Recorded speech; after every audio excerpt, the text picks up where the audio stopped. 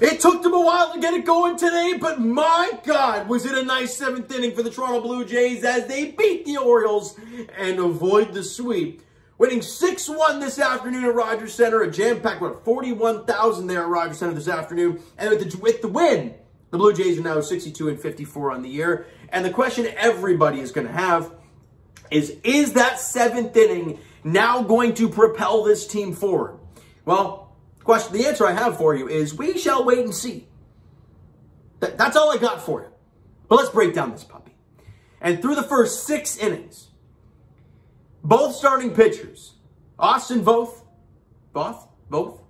and Ross Stripling were absolutely stellar. Ross Stripling had a perfect game into the 7th. Until Cedric Mullins drops a little, no, it wasn't a blooper, but it was a soft single to center field for a base hit. And then he gets the next guy out. Mullins into the second base, but a great wherewithal from Vladdy, right? Gets the hard hit ball to him, and then he turns to fire to second, doesn't have the ball, but picks it up and has the wherewithal, like I said, to go to first base, flip it to Stripling, a nice flip right to the glove, easy one, you get the out there. Yeah, you wanted the double play, you probably would have had the double play, but you get the one out, you get the sure out there. Then they go to the bullpen and bring out Jimmy Garcia. And some people, the common Jays fan, will be like, why would they take him out? He's only allowed one hit. Look. One, it's third time through the order. Second of all, Ryan Mountcastle going into today is 3 for 5 against Ross Stripling in his career with 2 home runs. You do not want to face him for a third time today. And Jimmy Garcia gets him a soft ground at the shortstop. And can we talk about the barehanded play from Bo? Woo-hoo! That was sexy. And he got 2 out, Mullins at third base. Big at bat here for Austin Hayes. And Jimmy Garcia strikes him out to end the top of the 7th inning. Massive, massive job there from Jimmy Garcia. And then in the bottom half of the 7th, Teoscar Hernandez hits a bloop single, drops in. I believe it was a 1-out single. Then they start the runner. Teo takes off for second. Bo rips one into, well, his left center field on the ground for a base hit. Teo goes to third. Runners on the corners with less than 2 out. And I was sitting here watching this game, right? When that happened, I'm looking up and I'm like, a guy at third with less than 2 out. Please let something good happen here for the Blue Jays. Then Brendan Hyde. I do not know why, but he goes to the bullpen to bring in the lefty. And people will be like, well, he was facing Raimel Tapia. Yeah, but or any fan, whoever's here, Jays fan, Yankee fan, Oriole fan, whatever. The Jays just go to their bench at that point. Like, you bring in the lefty, and did he not realize who was on the bench? Because they go to the lefty, and out comes George Springer. I'm sorry, but if I'm Brandon Hyde, I'd rather the righty face Raimel Tapia. Or bring in another righty to face Raimel Tapia.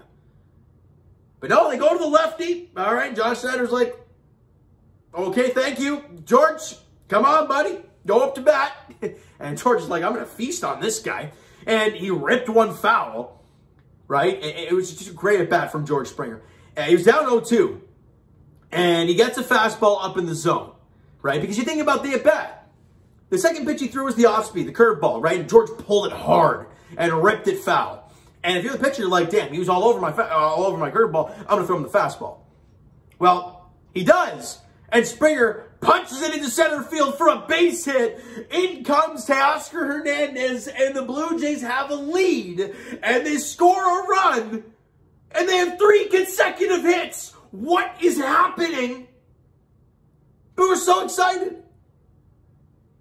Right? It's just a beautiful thing.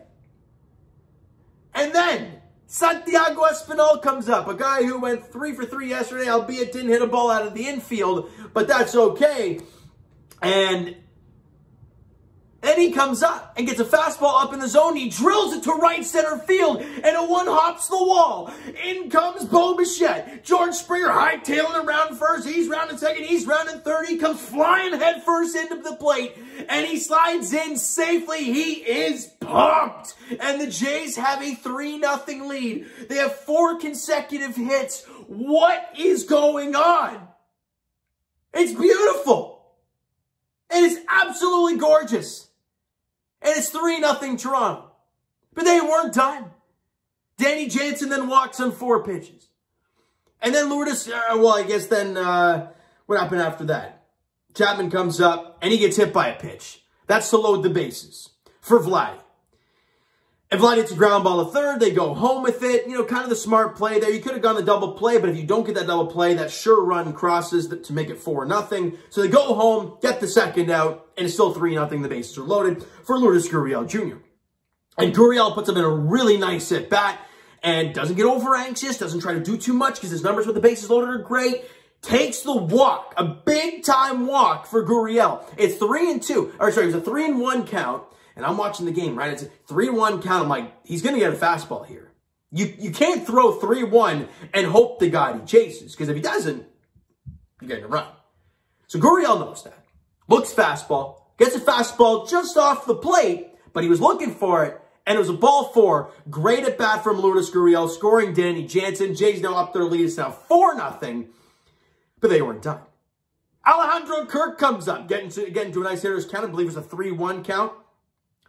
And he drills one to left field, and it goes off the wall or one hops the wall. Either. It was one hop the wall because it goes over the guy in left field coming back. And in comes Vladdy, in comes Chap, and the Jays lead at 6-0. Like, what is happening here? 11 guys go to the plate in that inning, and the Jays take on a 6 spot. It's insane. Now, then we go to the top of the 8th inning. Robinson Chirinos hits it's an RBI single, albeit, you know, there were a lot of ground balls against Zach Pop.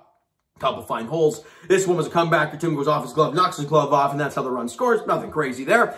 And you win the ball game 6-1. Much needed for this team. But as I said off the top, you know, is this a sign of things to come now? Well, we'll wait and see. Look, it's a great sign here. Remember when the Jays offense was struggling mightily earlier in the year and they had that game against the St. Louis Cardinals where they just started clicking and we're like, whoa, is this a sign? And it was a sign because they clicked on all cylinders after that. I really hope this is the time because you were heading to the Bronx for 4. You got the Red Sox for 3 at Fenway.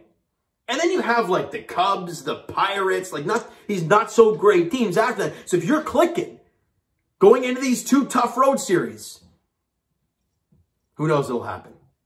But all you have to do is go out there and watch. And just, like I told you guys yesterday, like I brought the question, why do I care so much? Well, it's because then I see games like this, and I'm like, oh, yay. That's why I watch this game. That's why I care. But offensively, look, not the greatest game. Through 6 innings, they got nothing going.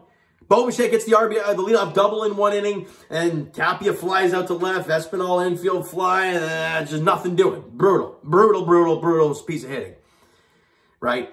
But team gets 8 hits total, not great. 4 strikeouts, so you didn't strike out very much, and you walked 3 times, not bad. Bo Bichette went 2 for 4 in the game with a run scored. You love to see it. And SB went 2 for 4 with a couple of RBIs. Quietly, he's been putting a really good last 5 or 6 games together. So it's really nice to see, especially when your number 8 hitter is going to start hitting like that. You need it. You really, really do. Ross Stripling, you know, we can talk about the offense all day long. He was absolutely outstanding. 6 1/3, 1 hit, 7 strikeouts, doesn't walk a guy. The man had a perfect game through 6. He was absolutely outstanding. His curveball was nuts. His changeup was on fire. He was using his fastball in fantastic spots. He was just dialing it up. He was ready to go out there and pitch for these guys today. And it was beautiful. He had no run support. Didn't matter. He was stellar. Heck of a job for Ross Stripling. Much needed for this team, but really, really nice job. Jimmy Garcia, look, only went 2/3 of an inning. Going to go unnoticed, but he was outstanding. 2/3 of an inning, got the strikeout. Look, he got Austin Hayes and Ryan Mountcastle in a big spot with a guy at second and less than 2 out. Heck of a job for Jimmy Garcia. Zach Pop went in and he allowed 3 hits. Like I said, all ground balls. One was a little chopper up the middle that found a hole. And the other one was a comeback and went off his glove. And he lost his glove, so there was no play there. And then one was a nice hit from Odor, but nothing else. So he didn't really have a bad outing. Gave up a run, unfortunately. I think it's his first run as a Blue Jay allowed. Not too bad for Zach Pop. And David Phelps with a clean 9th inning. Went an inning, no base runners, couple strikeouts for him. Now let's turn our focus. And if Yankee fans are here late in this video, first off, thank you very much for coming on and watching this whole video. But we all know what's happening next. We all know what's happening starting tomorrow. The Jays are on their way to New York, to the Bronx, for a 4-gamer against the Yankees. Jose Berrios gets the ball in game 1. Oh, God. Oh, God.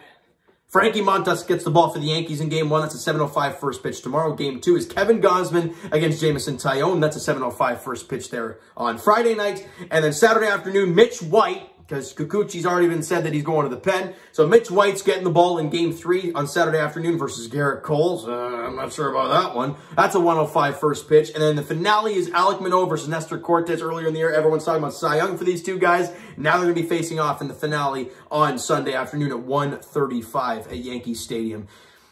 Gonna be a wild one. It always is when there's a 4-gamer at Yankee Stadium late in the season. We saw it last year. We've seen it in years past. And here we go again. What's going to happen? We'll wait and see. All right, Jays fans. You know what, guys? That is going to do it for this one. If you enjoyed the video and enjoyed the game this afternoon, why? Because it was a W. Smack a like button. Do appreciate that. Hit the subscribe button. You guys not already. Comment down below, guys, your thoughts on the video, thoughts on the game. Would you like, would you not like from today's game for the Toronto Blue Jays? The Twitter link is down below. So follow up, send me a DM to that great stuff. The Instagram link is also down below. So follow up there if you guys have not done so already. And I will talk to you guys, Jays edition, of course, tomorrow night. Game 1, Jays, Yankees, at Yankee Stadium in the Bronx. Jose Berrios on the road. Recipe for a disaster, but who knows? We'll have to wait and see. Frankie Montas gets the ball for the Yankees in Game 1 tomorrow night. 7:05 first pitch there. Thank you guys so much for listening and watching. I hope you enjoyed the video and the ball game this afternoon. We'll talk to you guys then.